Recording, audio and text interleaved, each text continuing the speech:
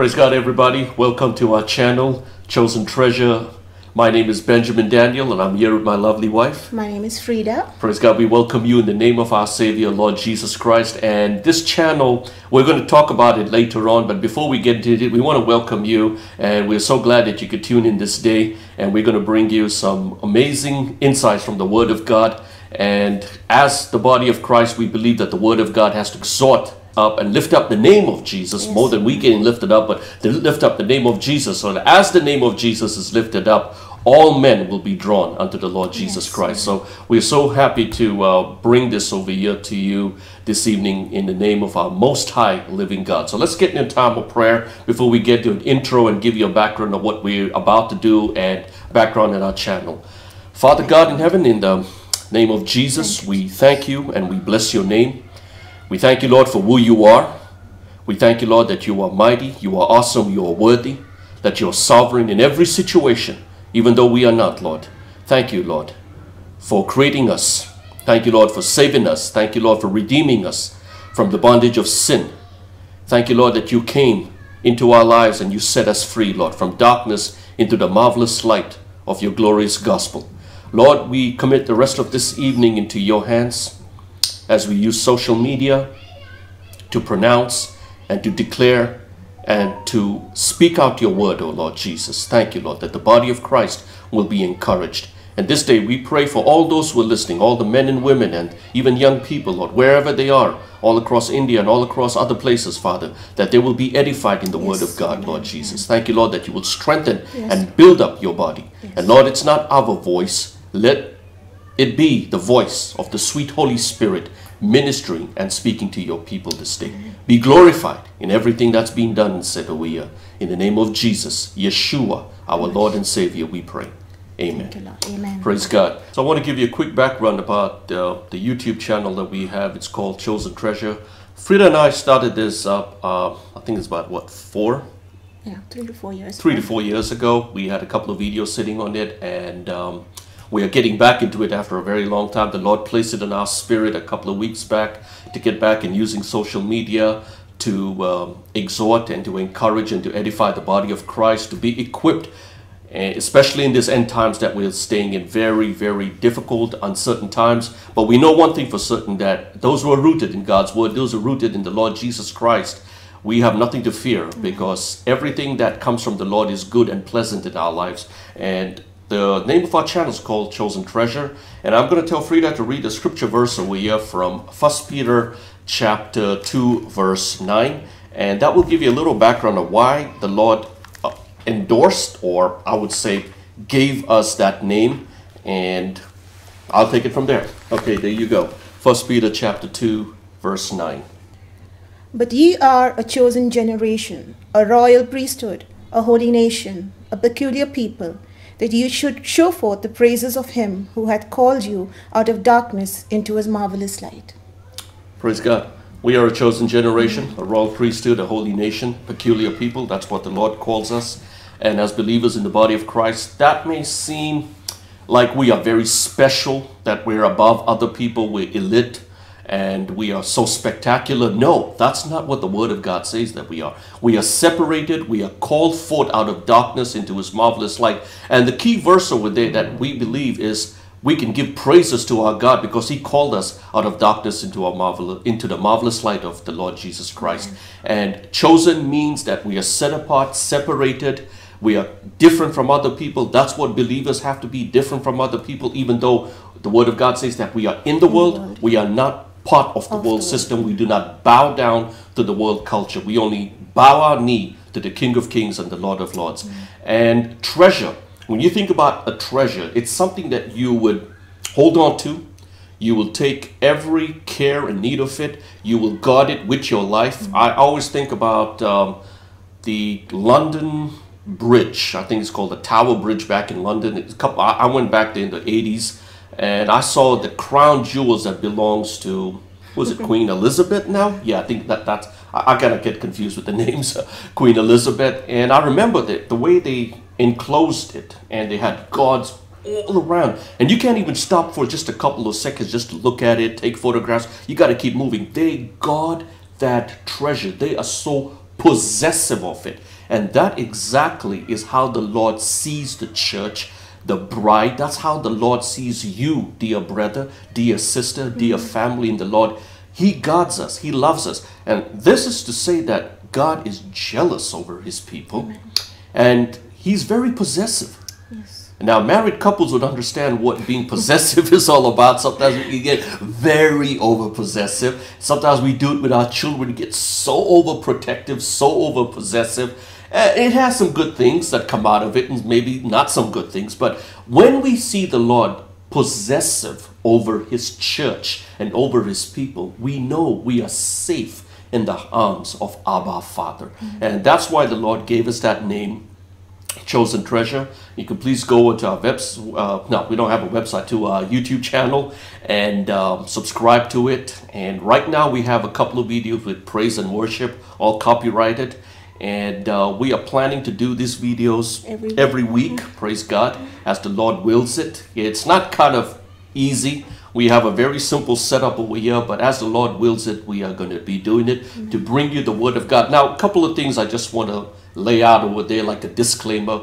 We don't profess to know everything in the Word of God. We're not right up there. We're not super spiritual. We're all sinners in the sight of the Lord. We're all unworthy, but his grace, his mercy, his faithfulness is exactly what's needed in our lives. Yes. And we are so thankful that the Lord pours out his grace upon our life. And we're so thankful and so happy that the Lord pours out his joy and his grace upon your life on a daily basis. So we don't claim to be super spiritual, to know everything about the Word of God.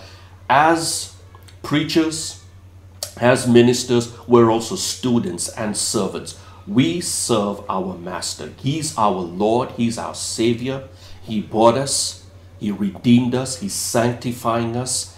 And we can go on to say that he's teaching us every day as we read the Word of God, every day as we pray, and when we get into a time of fasting and intercession, the Lord is teaching us. And I hope and pray that the Lord will also begin to teach you, that you will be teachable, that you will say, Lord, Master, Abba, teach me. I want to be taught by your word. Yes. And this is all about the Lord Jesus. This is not about our YouTube channel.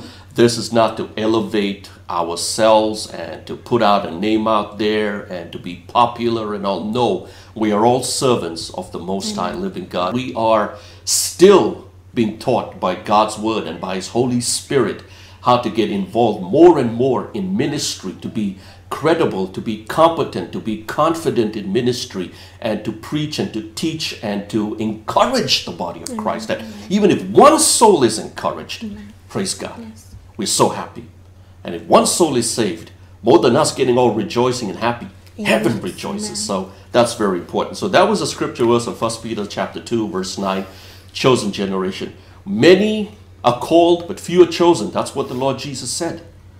And I pray that you will choose to be chosen. Said, Lord, I want to be chosen. Lord, I want to walk in your ways. I want to do what you call me to do. We are not self-proclaimed prophets and prophetesses. We are not here to release a prophetic word every week or every day in your life. And I see a lot of people in the body of Christ tuning on to social media just to get a prophetic word. And when it doesn't take place or doesn't come to pass in their lives, they get so disappointed, so broken, and it does nothing but damage the body of Christ. So just to get that out of there, we are here as servants of the Lord to talk about end time prophetic revelation that comes from the Word of God. Amen. The Lord has not given me or Frida new revelation. We don't need it. And I don't want to sound boastful over here, because we have everything in the Word of God. Amen. You want a revelation, please, dear brother, please, dear sister, go to the Word of God. Amen. Everything is there. It's all written. The Lord is a God of order, not of chaos. Everything he wants you to know in his word, from Genesis, the first letter, all the way to Revelation, the last letter over there. So I want to talk this day really quick about one of the main focuses of what we are going to be presenting on our channel and as a couple over here. We are very interested in eschatology, that is the study of end times. And I remember seeing this Instagram meme, Emmy, My daughter has to correct me sometimes. Sometimes I say meme. I think it's meme, right? It's a meme. It's a meme. Yeah, it's a meme. Where they got this lady and looking out, and she's looking at all what's happening around here with the C-19, with the jab, and with the passports. And, you know, I got to be very careful with the words I use. I don't want to sound too political over here, too. And all that's happening, the calamity, the economy, the job situation, the spiritual situation, freedom, and the kind of tyranny that's going on in certain governments. And the first thing in that meme is like, oh, what's happening today in the world? Let's turn to the book of Revelation and see which prophecy is being fulfilled. Now, that may sound a little bit kind of hilarious and funny, because most people think people will study end-time prophetic events and Revelation, the book of Revelation and other prophetic books, like immediately we run to the book of Revelation and say, okay, what's happening today?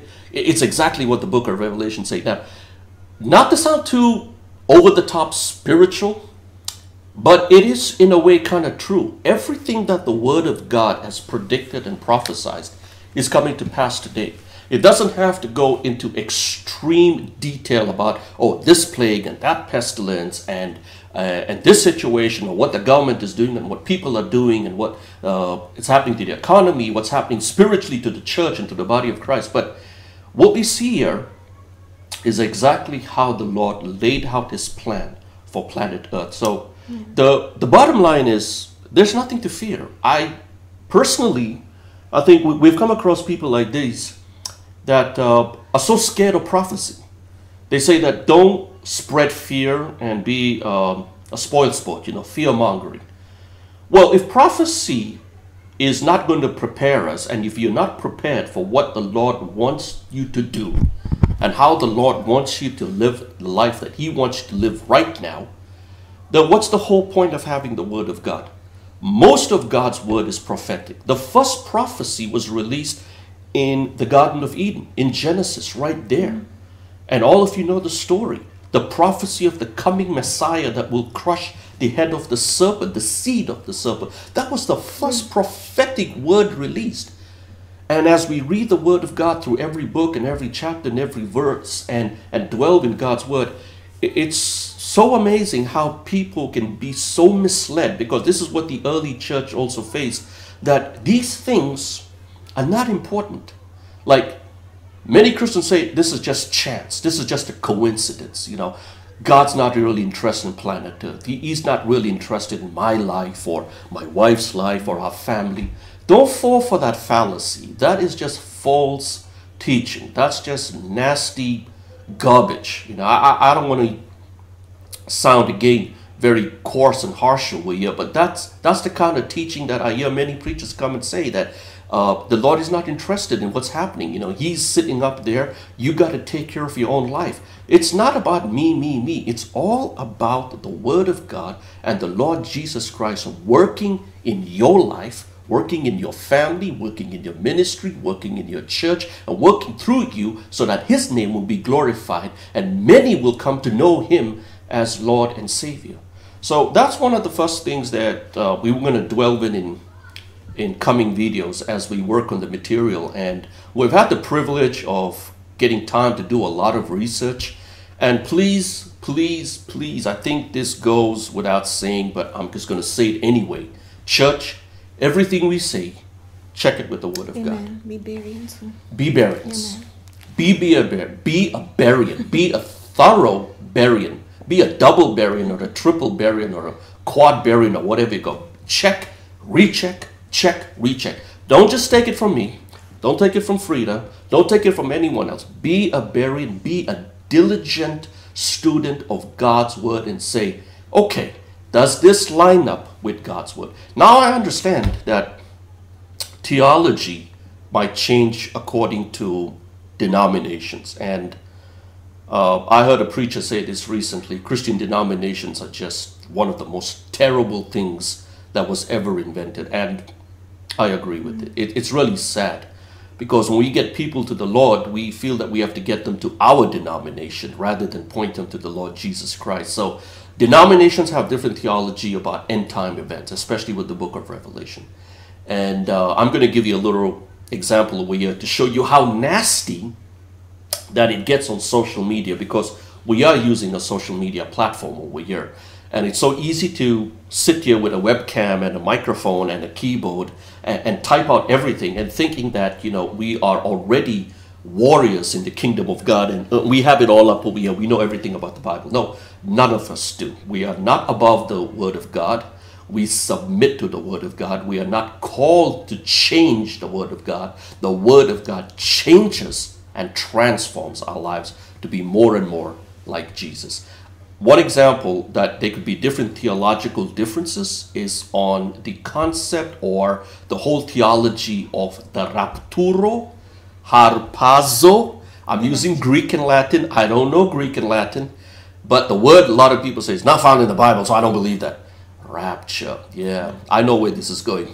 Maybe some of you are going to say, no, this channel is not for me because I don't believe in that. That's okay. You don't have to subscribe to what we have to say.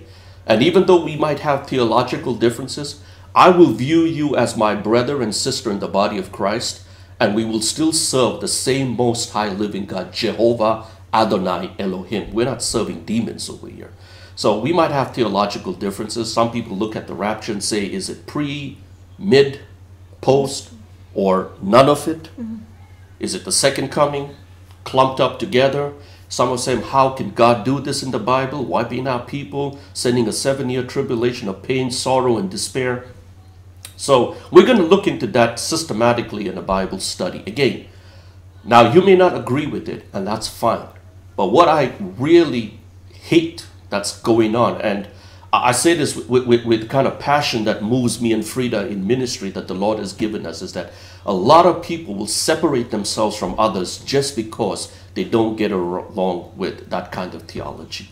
And they feel that it's only my theology, this is what my pastor said, this is what this preacher said, or this is what this prophet said, and we have to stick to it, and there's nothing else. And even if you don't want to listen to it, that's okay with us. It's all right. And again, we're not here to gain subs or to gain a following, but we're here to lift up the name of Jesus, that believing that those who hear it will be edified and built up.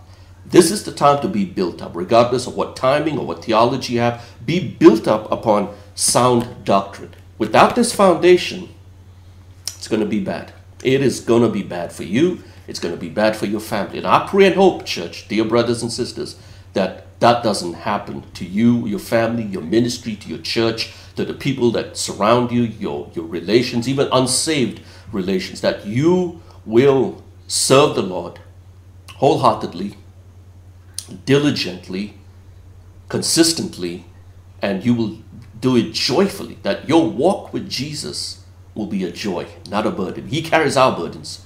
We carry his yoke, which is light, and it's a joy for us to serve the Most High Living God. And the scripture verse that I'm going to tell Frida to read today is from 2 Peter chapter 3, verses 3 to 11. It's always good as preachers and teachers that we go to the Word of God, because it's the right thing to do, number one. And second, it builds our faith up as we hear the Word of God. So 2 Peter chapter 3, verses 3 to 11. So if you have a Bible, please turn it with it. Knowing this first, that there shall come in the last days scoffers, walking after their own lusts, and saying, where is the promise of his coming? For since the fathers fell asleep, all things continue as they were from the beginning of creation. For this they willingly are ignorant of that by the word of God the heavens were of old, and the earth standing out of the water and in the water, whereby the world that then was, being overflowed with water, perished. But the heavens and the earth, which are now by the same word, are kept in store, reserved unto fire against the day of judgment and perdition of ungodly men. But, beloved, be not ignorant of this one thing, that Yes. one day is with the Lord as 1,000 years, and 1,000 years as one day. Yeah. The Lord is not slack concerning his promise, as some men count slackness, but is long-suffering to usward, not willing that any should perish, but that all should come to repentance. But the day of the Lord will come as a thief in the night, in the which the heavens shall pass away with a great noise, and the elements shall melt with fervent heat. The earth also and the works that are therein shall be burned up. Seeing then that all these things shall be dissolved, what manner of persons ought ye to be in all thy conversations and godliness? Praise God. Amen. 3 to 11, 2 Peter chapter 3, is an indication of Peter speaking to the churches who were there. First Peter was talking about persecution that the church was facing.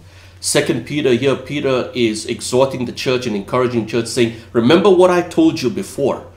And he knew there were a lot of false teachers and a lot of false preachers coming and saying, you know, this Jesus Christ you keep talking about, he's not coming back.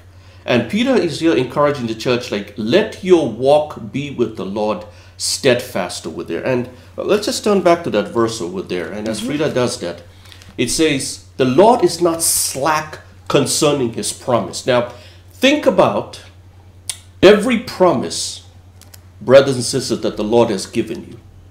Maybe some of it came to pass in a couple of days. Maybe some of it came to pass in a couple of years. Maybe some of it has not come to pass. But this much I know, because the Lord's word is true. He's not a liar. Let every man be a liar, but God's word and his word alone be true. It says, the Lord is not slack concerning his promise, as some men count as slackness, but is long suffering toward us, that not willing that any should perish, but all those who are about to perish will come to repentance. So it's basic common sense, and you're just applying biblical wisdom here that the Lord gives us. And it's easy to understand this. The Lord doesn't want to see people perish. He still has a heart out for the wicked, for the sinful, evil people over there. But guess what? And it doesn't take much of a guessing to understand this. He's placed a responsibility upon you and me. We have to take the gospel. We have to evangelize. We have to minister. And the Lord says that as long as I have my church over here to speak, to minister, to teach, to exhort, and to preach the good news of the coming kingdom of God, I know that my will is being done over here. And the Lord's will is being done in your life. You know, one person that you meet and you bless them with the word of God, you are doing the will of the Lord. Amen. So we get this question sometimes. What is God's will for me? Well, let me put this to you in a better way. What is the will of the Lord for you to do according to his word? When you read his word, his word says, go out and preach, go out and minister. Well, are you doing it? Well, if you're doing it, that is the Lord's will in your life. Finished. You don't need a big elaborate answer. People want to know, what is God's future for me? What is God's will for me? What does the Lord plan for me? Simple. If he's planned eternity for you as a child of God, that is his promise. And as long as we run that race, fight the good fight, hold steadfast and hold on to the faith, and to be a minister of God's word, so that many who are perishing will come to repentance, the Lord knows that his gospel is entrusted in our hands, and his gospel is safe in our hands. We become instruments in his kingdom. Isn't it a privilege? Just that much. Sometimes we think, okay, God, I'm looking at your will. I want your will so that I can have a beautiful house, a beautiful family, a beautiful spouse, beautiful kids, you know, a wonderful job. I'll be successful. Everybody will know me.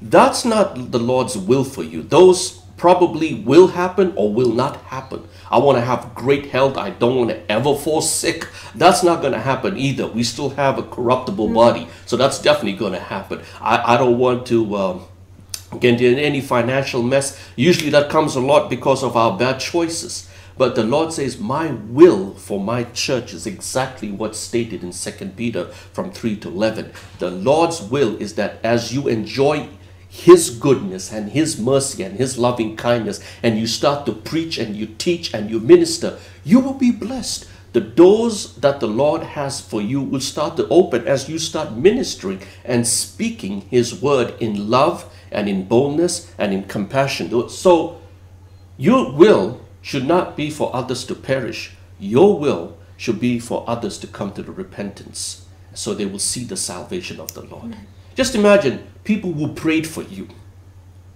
people who ministered to you. Frida comes from a Catholic background. And our spiritual mentor, our pastor, led Frida to the Lord. Amen. It was not just because she said the sinner's prayer and everything magically just took place. No, it took a lot of time and a lot of effort for Frida and an entire family to understand what they were into and how to come out from it from God's word over here.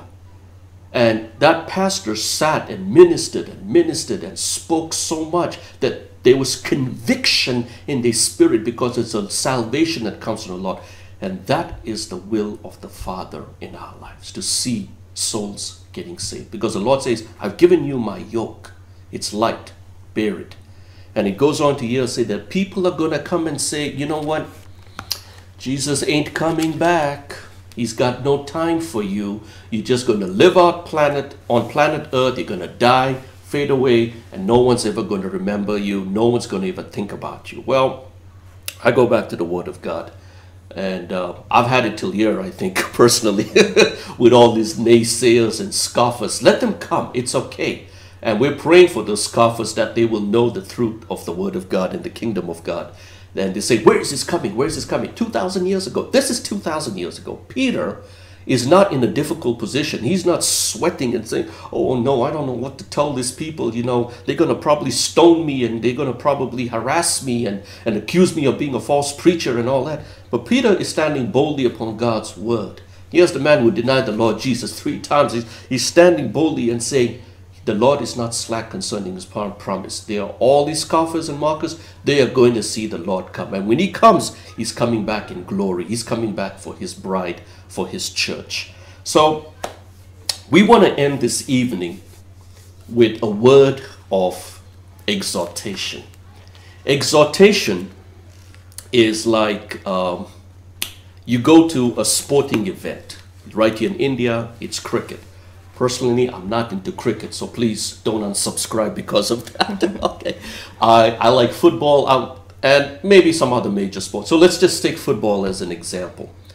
You got opposing teams. You got Bangalore versus Chennai or Mumbai, and you're playing the match in Bangalore, and all the fans on the Bangalore Football Club, they are cheering them on and shouting and yelling and getting all loud and rowdy sometimes, not like the British soccer fans or the football fans. And they're just cheering their team on, and that guy's dribbling the ball, the main player from the Bangalore football team, and he scores against Mumbai or Chennai or any other team, and everyone erupts in joy. And the referee blows the whistle, and everyone jumps over the stand, and they run to this guy. They just surround him, jump on him, carry him, you know, put him on their shoulders, and yay, burst firecrackers at 2 o'clock in the morning. It's crazy. So just imagine if you're a cricket fan or a cricket lover, that goes on. Hey, we got a 6, we got a century, and everyone's cheering them on. And that's what exhortation is. When we start cheering and encouraging a brother and sister in the body of Christ. Now, I can do that in my own strength as much as possible. Frida can do that in her own strength much as possible. But it's not going to make any effort, because this is not a football match. We're talking about souls here. We're talking about the body of Christ. We're talking about the church of Jesus Christ, where he's the head and we are members in his body. We're talking about the kingdom of God, which is much more beautiful and greater than any football match. Exhortation comes from the Word of God. And when we start reading the Word of God and singing the Word of God, meditating on God's beautiful scripture, and maybe you have your favorite verse, and we are exhorted. And then when the body of Christ is exhorted, we rise up to that challenge to do the will of the Father and move under the guidance of the Holy Spirit. So when the Holy Spirit says, do this, we do. When Holy Spirit says, go there, we go there. We say, yes, sir, without any question, without any doubt, without any fear, because we know our lives are in the Lord's hands. So this is a beautiful psalm of exhortation. It's Psalm 63. And if you have your Bibles or your tablets or mobile devices, please turn over there. You know, you don't have to keep looking at us. You got your Word of God. Look into the Word of God. Psalm 63, verse 1 to 4. And we are going to read this together. And as we do it, exhort each other in your family and exhort the body of Christ. And above all, lift up the name of Jesus over here. 63 verses 1 to 4. O God, thou art my God. Early will I seek thee.